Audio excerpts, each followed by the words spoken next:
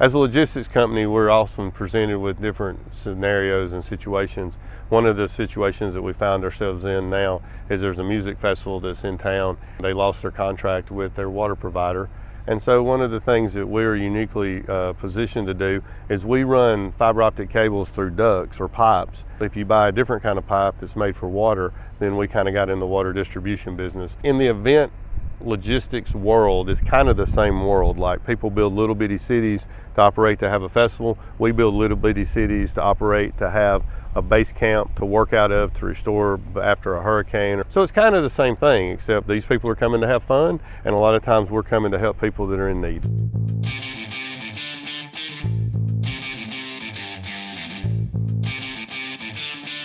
These guys are hooking up all the water to the shower trailers and the bathroom trailers. What we're doing is we're teeing off of this 2-inch line that we installed Friday. And we're going 1 3/4 inch lines to the bathroom and shower trailers. We finished one area of bathroom and shower trailers.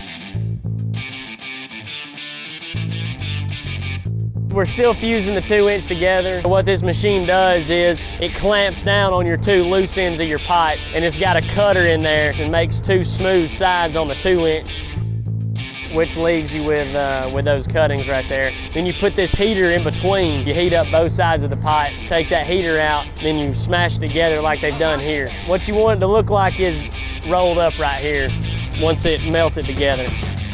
Sometimes it's interesting because our guys, they're uniquely positioned to provide the labor and the expertise that we need to do many different things. So at Parker, we're able to maybe take what would be out of our normal scope and put it into a scope of a festival or a hurricane or a disaster recovery operation. And so it's kind of a way that we're uniquely positioned to provide all kinds of different services with a workforce that has a group of skills that are traditionally utilized in one field. So it gives us multiple silos that we can operate in, and those guys kind of do the same thing. It doesn't matter if you're burying a pipe to put water in it or if you're burying a pipe to put a fiber cable in it. We've got 6 poles that we're setting up here for lighting.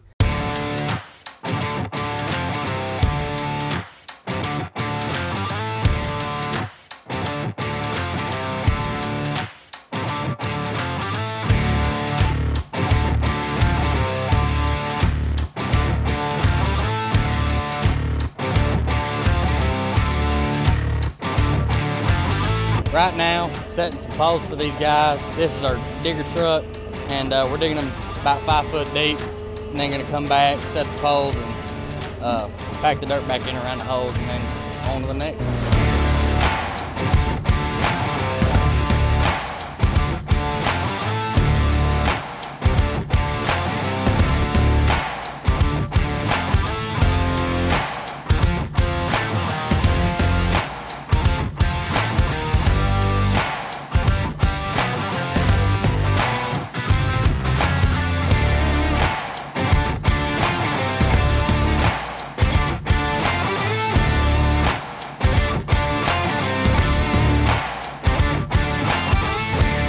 We have a well that does 50, 60 gallons a minute, and behind me are 2 tanker trailers that hold 7,000 gallons, so it gives us 14,000 gallons.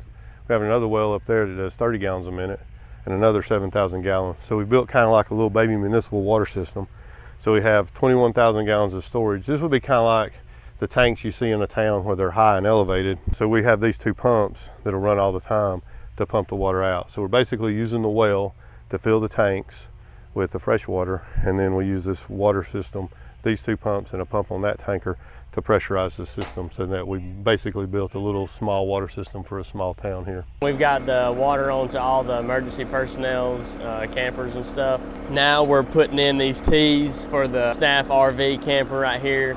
Trying to get the water on to all these guys. All we like is putting on a couple more tees and putting on some caps. We've got a couple more splices to do, and our water system will be 100% complete. We basically built a small municipal water system on top of a festival. It all kind of came together. So to kind of wrap up, a lot of people like specs. I like specs. I'm a spec kind of guy. So if we start with the water source, we had 2 wells.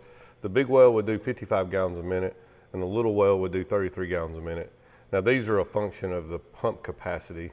5 horsepower pump, probably a 1.5 horsepower pump. We took those 2 wells and they emptied straight into 3 food grade tankers, 6,500 gallons each, so a total capacity of stored water on the property of 19,500 gallons. We did 3 pumps, 1 pump at each tanker.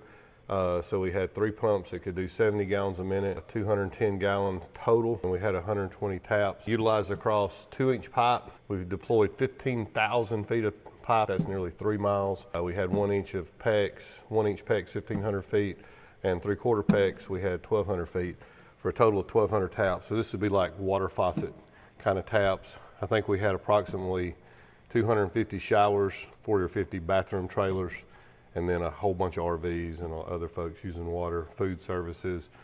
We filled up an 88,000 gallon pool that we filled up at the same time that we didn't really design for, but we were able to do that. And we could also fill up 4,000 gallons on the water trucks for dust suppression that weren't really supposed to be potable water, but we had so much capacity left in the system that it worked out good. So that's what we did. The wells could do more capacity. This is just what they could pump. So we didn't have any problems. So for our first water project, went pretty good. Thanks for watching. Subscribe.